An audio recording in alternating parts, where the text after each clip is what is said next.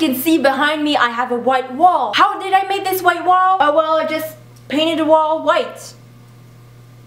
So if you haven't noticed, or if you have noticed already, I'm about to hit 1,000 subscribers, or I've already hit 1,000 subscribers, depending when I'm uploading this video. If I already hit 1,000 subscribers, I just wanted to tell each and every one of you who watches my video and are subscribed, I just wanted to thank you a lot, and I appreciate it because now I actually know that people are interested in what I say or actually are entertained. Today, for this 1,000 subscribers special video, I decided to do something different. I wanted to do something that I could do for fun and that you can do as well. So I am doing a crafting video inspired by iHasCupquake's series, DIY GG, which stands for DIY Geeky Goodies. I wanted to make the Super Mario wall art that she made. In this video, I wanted to show you what you need, and yes, I didn't want to show you everything because I actually want you to see the original video. So the things you need are listed in the description box, and I'm gonna say them right now. You need these wooden cubes. I bought them online. I bought them a little too big. To know the right size and how many you need to buy, go see the original video, the first link in the description box below. You're also gonna need some wood glue, or glue that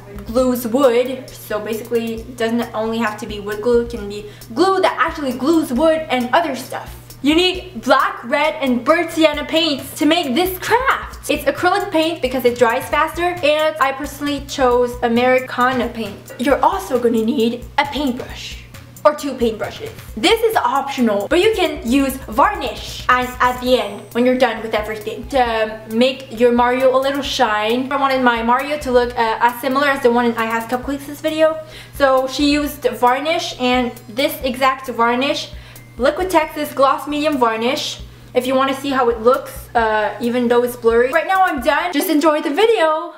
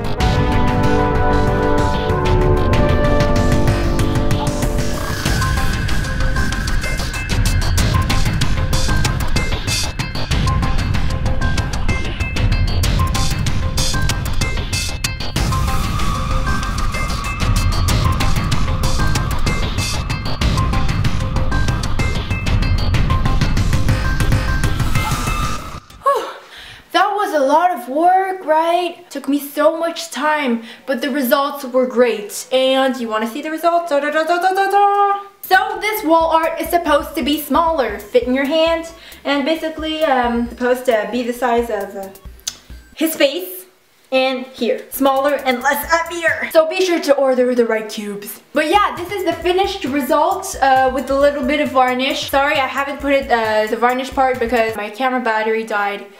But basically, yes, I put it varnish. So yeah, it looks great. It's heavy.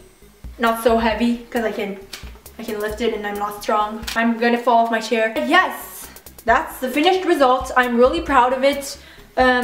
Happy, gonna hang it somewhere where I shoot, but not in the wall. I am done. I hope you enjoyed this video. If you want me to make some more inspired videos by Geeky Goodies, tell me, because I love doing those. Well, this is my first one, but I'm planning to make another one. Well, not filming it, but if you want me to film it, I can. I do whatever you want. So yeah. Awkward goodbye. Yeah, I'm done. So thanks for watching, guys. Hope you enjoyed the video. Don't forget to give it a thumbs up. Also, if you want, you can comment on the video. That's optional, but you can do that. I would gladly appreciate it. Also, follow me on Twitter and subscribe to my second channel. To see my last video that I uploaded on my channel, click on the video playing on mute, basically. So yeah, see you guys soon.